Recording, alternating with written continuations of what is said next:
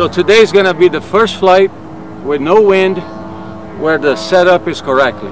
So anything can happen. Oh, you're filming it. Nice. So whatever I said, I wasn't thinking about it. It just came out of my mouth. Well, that's the truth then. That's the truth. Whatever happens, it's gonna happen. But this here is the MD-500 modified to fly for the military. And the guys from the 160th Squadron, they do the black ops, they do the special ops kind of stuff. They carry the soldiers in the back, and that's why I have my little guy back there moving around, moving with the gun. And if you look on the center pedestal here, you will see all kinds of radios. And the radios they have here is for communication with the ground, communication with the guys in the air, so he can communicate with pretty much anyone behind them, and but they're always the first ones at that certain location. There's these guys from the 160th, they're so good, they don't even need this here. I made a little map, but they don't even need that, because these guys, they can navigate in the dark, in the dust, in the snow, it doesn't matter, they can do it all.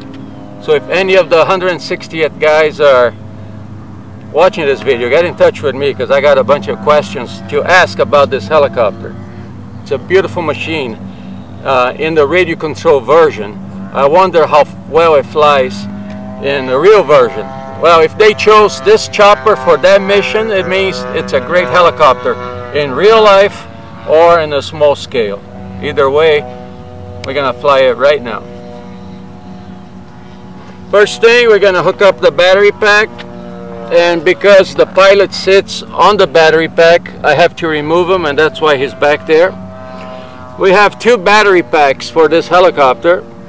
They're 22 volts each, and these two batteries will allow me to fly this helicopter for about 12 minutes. So what I like to do, I like to fly it for 8 or 10 and have 2-minute reserves. So let's hook them up.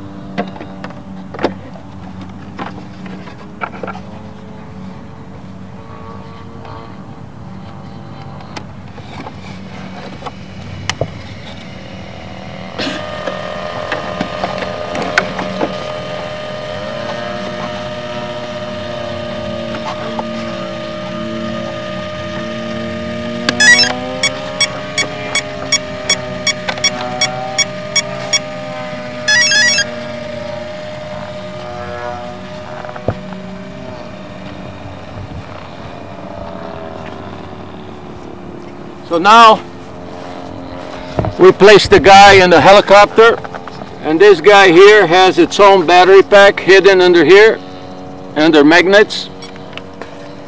And the reason he's got its own battery pack is because I don't like to mix the batteries. I like the helicopter to have its own battery and this guy to have its own.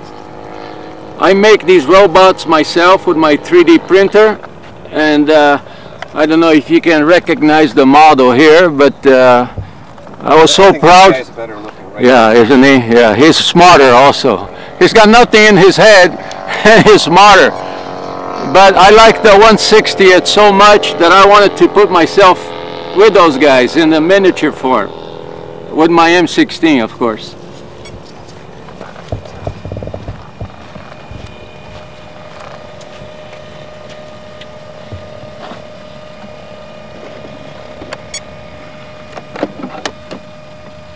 We got some magnets that will hold everything in place for the flight, and that's it. We're good to go. So now I got a bunch of switches here, and they allow me to control things like the lights. I can turn the lights on and off with this switch. So I got, just like the real helicopter, I got strobe lights, nav lights, anti-collision lights.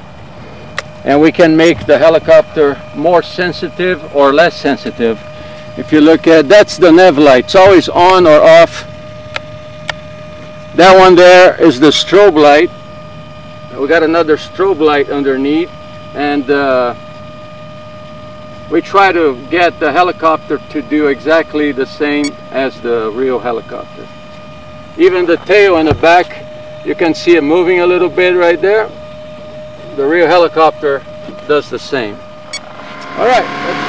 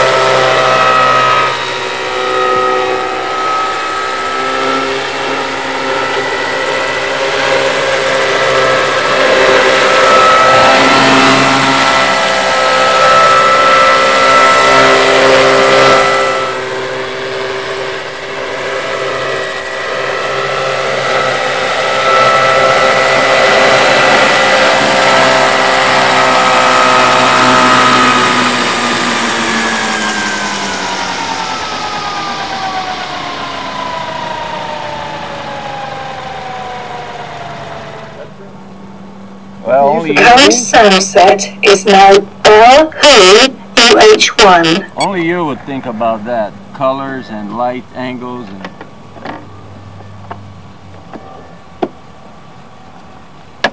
all right, we are ready.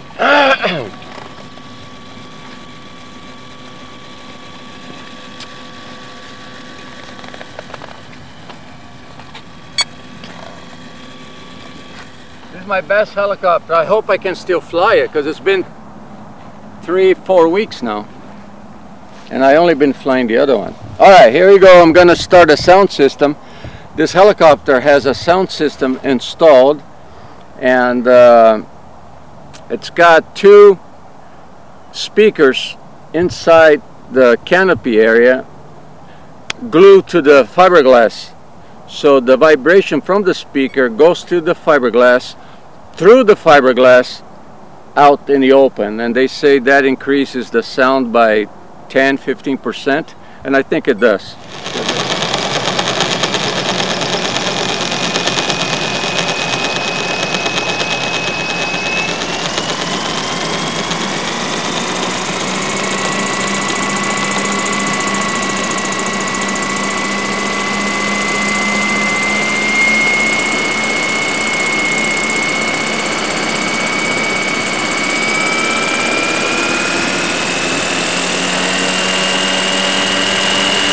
And the helicopter flies so nice, look at that.